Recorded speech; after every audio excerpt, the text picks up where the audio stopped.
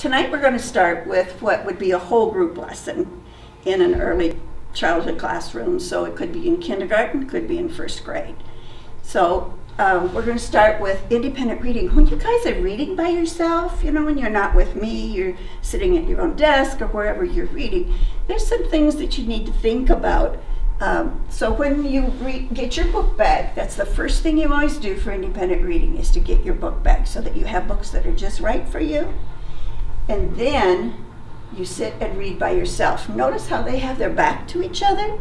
They're reading their books to themselves in their nice, quiet voices, just so they can hear it. That's part of our independent reading.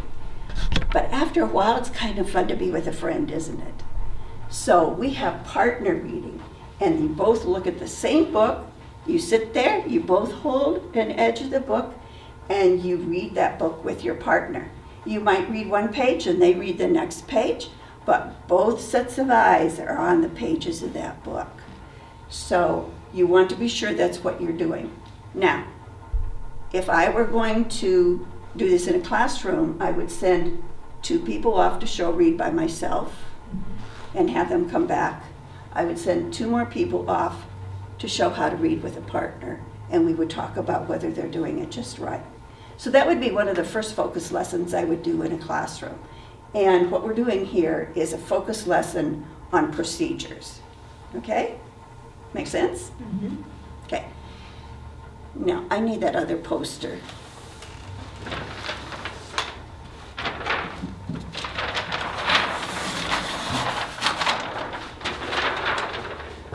Now we're going to do one of our phonics lessons. Again, we're going to have the same age bracket. It could be kindergarten, or it could be really early first grade. So what we're going to do is we're going to study a name. And when we look at the name, we're first going to read it. And this name is Nancy. Can everybody say Nancy? Nancy. Good for you. Now we're going to clap the syllables. That's how many parts are in the word. So let's see. Nancy. How many parts are in that word? 2. Let's clap it again. Nancy. Now snap it. Nancy. Oh, you guys are good. Now we're going to name the letters. N-A-N-C-Y. Study it closely. What do you notice? What do you notice in that name? It has the little word "and." It does have the word "and" in it. Very good. So she's noticing right here the word "and." What else do you notice? It has the letter N 2 times. Awesome. You're noticing the N is in there 2 times. Isn't that interesting?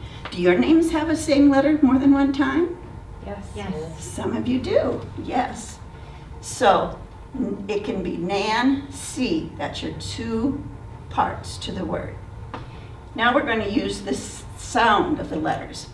We're going to go N-C. Do it again. N-C. We put it together. Nancy.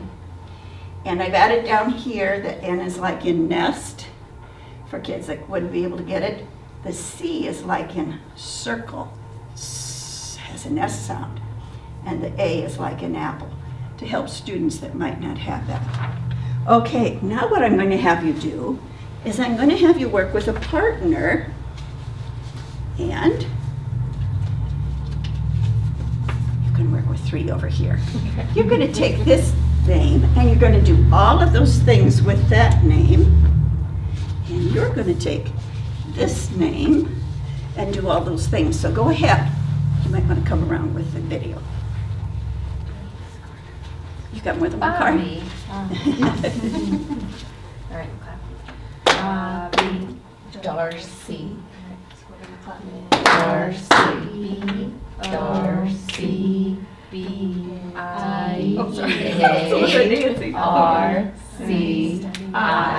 Has the word Bob in it. It has 3 B's in it. Yes. And the last part sounds like an E, even though it's an I-E. So there's the sounds, B, Sounds?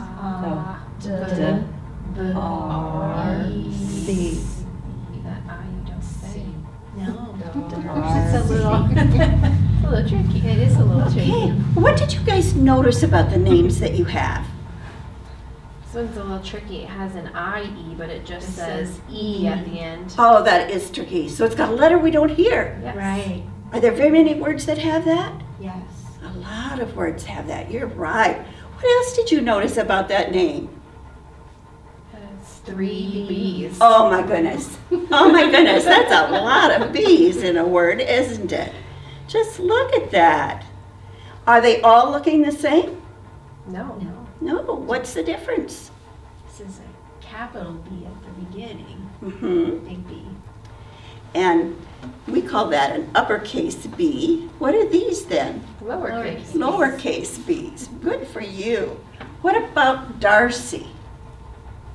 We heard this like Nancy. Sounds the same. I like it that you were connecting it to another word that we've already studied. Yeah. What else? The I makes the E sound. It doesn't sound like it should, doesn't it? No. No, but sometimes that's the way it is. At the end of a word, a lot of times that's the way it is. And what else do you notice? It has a big letter at the beginning too. It does. What is that big letter? D. D. Very good. Now let's have you try another one. Let's see. You're not Kayla. You're Kayla. Let's have you do this one. Kayla. Jenna. K-A-Y-L-A. J-E-N-N-A. Has the word K. It's got Two two N's. A's. And this has a Capital long J. A. The A says more of a short A. And there's the two N's that Observation. go together. They're together. J. And makes the N. yep sound, but not in it. No. It's a great name. Right silent. Yeah. Yeah. What you're bringing up is a really important thing here because, and Lisa, I have your name too. I didn't leave anybody out. Kids, the most important word that they're ever going to learn is their name. And when we start with children learning their own name and looking at their name in powerful ways, we're really helping them to take what they know in their best loved word ever and beginning to use that in looking at other words. So one of the things I'm going to ask you now is, which of these do you think is the longest of all of the names? Bobby. Let's see, how many letters does Bobby have? 1, 2, 3, 4, 5, 6. She has 6 letters. Who else has an I like she does? Darcy and Lisa. Very good. Now, let's look at what's the shortest name here. Lisa. Lisa is the shortest name here. Can you find some other words that have some of the same letters as Lisa? Kayla, Jenna. The endings. Kayla and Jenna, but there's somebody else that also has that A. Darcy. Darcy has the Sounds A. different, but yeah. It sounds different, but it's there. Yes. Okay, very good. We'll cut it there. Okay. If I were doing this in a classroom, I would, in kindergarten, I would pull names out of a bag and I'd say, I have the most important words in the world right here. And then I would give it to each student. And then I'd have another bag with all their names in, and I would draw out one name, and that would be the star for that day. And they'd get to wear a star, and we would study that name that day. And then we can, when we add the next day's name, then we can do comparison back and forth and go through all of the study things. So these are things we do early on when we are teaching kids letters and sounds. One of the things that when I was at Maplewood Richmond Heights, I worked, after the first few years, I worked only in the 2nd through 6th grade and then did staff development for all elementary teachers. I had other reading specialists I'd trained to do some of the same things I did in the other building. And so we taught them to do these kinds of things there too. But I had 2 kids that came into 2nd grade and did not know all their letters and sounds. We have had that, yeah. And one of the things I found that was the most effective, in 2 weeks they knew all of their letters and sounds. And as the teachers in the grade level took digital pictures of all of their kids. And I used all of the ones from, like Mark was one, I used all of the pictures from his classroom and had an alphabet book with A, another page with B, and anybody whose name had that as a start went on that page. The picture went on that page. It was cheap and easy to do. And we had a different classroom that the kids weren't in, but they knew him. We had Zachariah, what was his last name? But it started with Z also. Oh. So, you know, names that you wouldn't normally, we had a Quentin with a Q, so we were able to put those kids' pictures on pages that you wouldn't normally have. And they, by going through and seeing what the person's name was and the picture, and sometimes we'd have an A that's long and an A that's short, both with pictures, and then they could learn both of those sounds while we were going through. But in 2 weeks they knew them. I thought, I'm going to have to buy something that's really going to help them learn these names. But this works so well, we never bought anything else. So just a clue as to some of the things you can do that would help. Okay, now the next thing we're going to videotape, I'll take that down because we don't need it in the background, would be the first guided reading lesson that I would have in 1st grade with my lowest group. This is a group that doesn't have one-to-one and doesn't have, yeah, they don't have one-to-one for sure, left or right, either one. So here we go. Is the video running? Yeah, it's still running. Okay. And I've got it, that one continuously going, and then this one is for. Okay. This one is called Funny Things. Look at those socks. Would you wear socks like that? Sure. You would? Wow. Well, I wonder who wears socks like that. Bobby wears them, but who else do you think would wear socks like that? Oh, look at that. I think that's a funny thing too. What do you think that is? A hat. Looks like a hat, doesn't it? Okay, I am going to point to the words and show you how to read it. Look at the funny socks. Oh my goodness. Look at that shirt. Look at the funny shirt. Whoever is wearing this is really funny, I believe. Oh my goodness. It's like a band uniform jacket, but what are those circles on there for? Look at the funny coat. You think that coat looks funny? Mm-hmm. Yeah. Oh, you guys need to be styling it. Look at that hairdo. Look at the funny wig. When might you wear a wig like that? Halloween. Yeah. See them in the stores then, don't we? Look at the funny hat.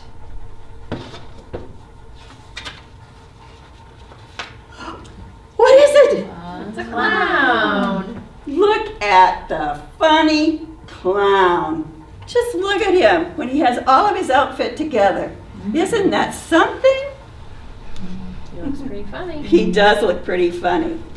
Now, I have special books just for each of us today. Look what it says. Funny things. Okay, I want you to all open up to the first page. Whoops, did I skip a page? I did. Look at the funny shoes. Okay, all of you open up to that page. And Bobby, you get to use my book. Yes. I want you to put your finger under the word look. Look.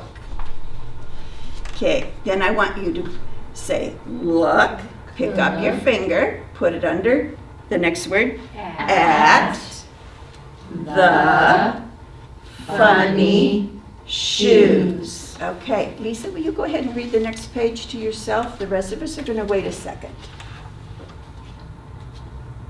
Read it just loud enough I can hear.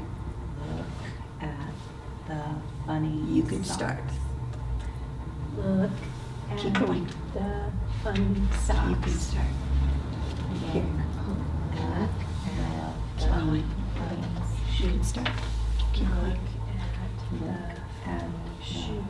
You can look at the funny socks. The funny socks.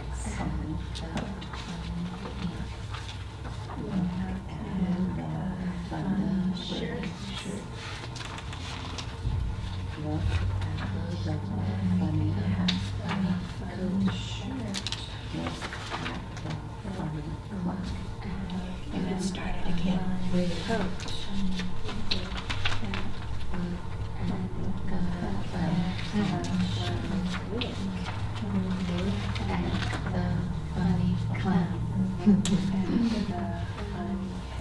Okay, we're all done now the first time through.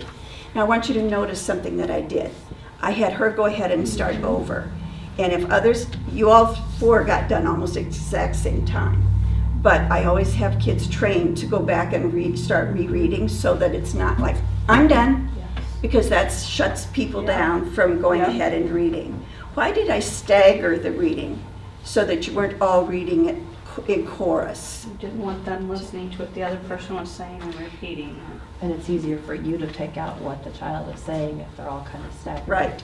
Also, if you'd slid your finger, I could be noticing that instead of picking it up and putting it down. So we're teaching one-to-one, and if they slide, they don't learn one-to-one. They have to pick it up and put it down and pick it up and put it down. We're also teaching left to right across one line of print. So there's, some very basic concepts of print that are being taught here. But isn't it fun to have this size book that you could read it to the kids and model for them and then have them do it? And afterwards, when they get done, instead of talking like we're doing, I would say, well, tell me what that book was about. Let's talk about it. What part of his clothes do you think you'd like to wear? And have those kind of conversations with the kids. Make sense? Okay, good. So this is, this happens to be some of Fountas and Pinnell's work, if you've seen their work before. This is in their Leveled Literacy Intervention Kits. Okay, and the last one that I have tonight is going to be Gabby is Hungry. Okay? And I keep all the books here while I'm introducing the book, because otherwise I'm not going to have everyone's attention, as you well know. So, this book is about Gabby, and we've had several books about Gabby that we've read before. This one says, Gabby is hungry. Oh goodness, wonder what Gabby wants. So, what do you think Gabby's wanting? Oh, somebody's grilling, aren't they? What are they cooking? Do you know? Looks like meat of some kind. Right. Maybe a hot dog or a hamburger. You think hot dog might be right? Mm-hmm. Oh, that's why Gabby's hungry. And he's watching Matt. I see a hot dog bun. Yes. He better be careful. What might Gabby do? Might swipe it up. He might just step in there and take it. He might.